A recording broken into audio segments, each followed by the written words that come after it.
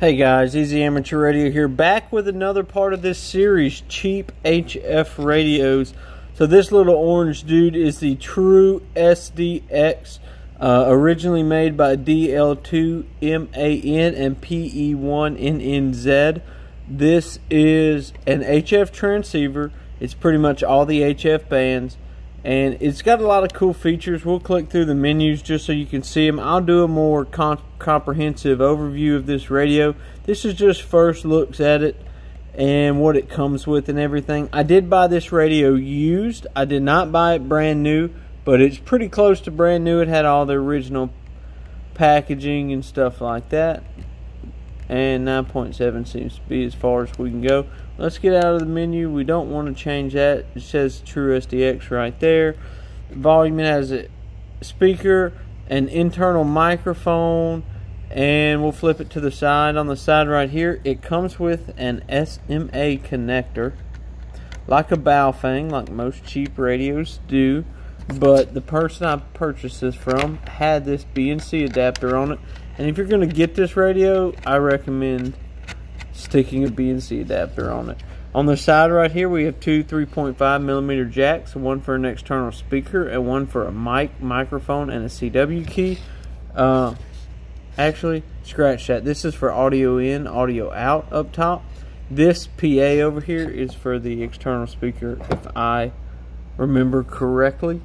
And then right here we have a micro USB, not a USB-C. I think some of the new ones are made with USB-C. I'm not 100% sure on that. Don't quote me and get mad at me. And then up top we have the power cable.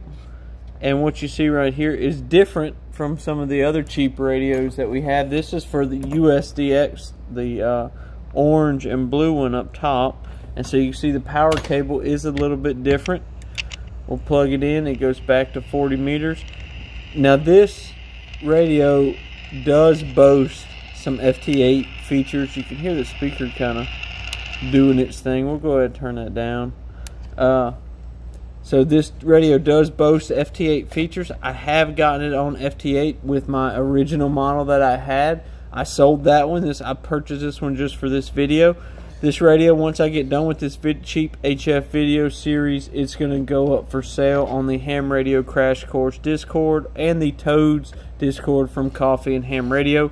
Now, they do say there is a firmware now where you can do FT8 off this micro USB. We're going to give that a shot. The last time I had to pipe audio in and out with specially made cables temporarily offline, Steve T.O., he has a video on how to make those cables. But this is the True SDX, and just a little bit of a comparison for you guys. Behind it is the uSDX. You can see that the uSDX is a little bit taller. You can see the size comparisons. About the same thickness. What I do like about this one is you can print your own case and print different cases. They do make an expansion case for it, where you can put 18650 batteries in it. Let's go ahead and connect this to the big meter back there and let's watch it. Now this radio does not come with a microphone. It literally comes with the radio and the power cable. So I'm going to use the PTT back here. We're going to go in the menu, and I'm already in FM mode from when I did some earlier testing. We're going to be looking at the red 10 watt scale. I do want to go ahead and we will swap bands. Let's put it on the 10 meter band. See, oh, so no. So this radio, excuse me, goes 80, 60, 40, 30, 20. That's what we're getting at. We're going to try it on 20 FM. We're going to be looking at the red meter in the back. Well, let's see if I can help you guys out. Get in a little closer there on there. Hello, hello, 1, 2, 3, 1, 2, 3.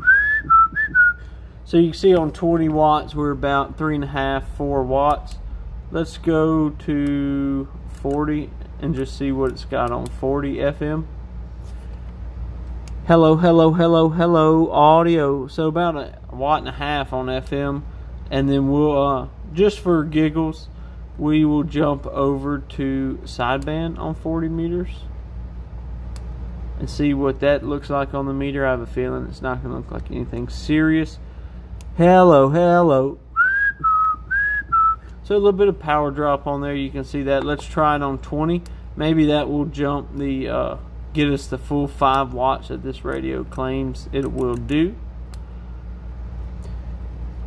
Hello. There we go. We got a little bit of swing now to it. Hello, hello. So yeah, we saw the 5-watt swing, but nothing super spectacular. This radio, I think, is a better CW radio, maybe a better FT8 radio. On voice, it does have some issues, and there is a microphone that you can build for it. Adam K6ARK does make a kit for this. We might look at the kit. We might not. I haven't quite decided yet. For somebody starting out, I like to look at cheap HF radios that come with everything you need to get started. Technically, this comes with everything you need, but it's not really what I recommend. But hey, the true SDX first look, that's what you get, guys. 73.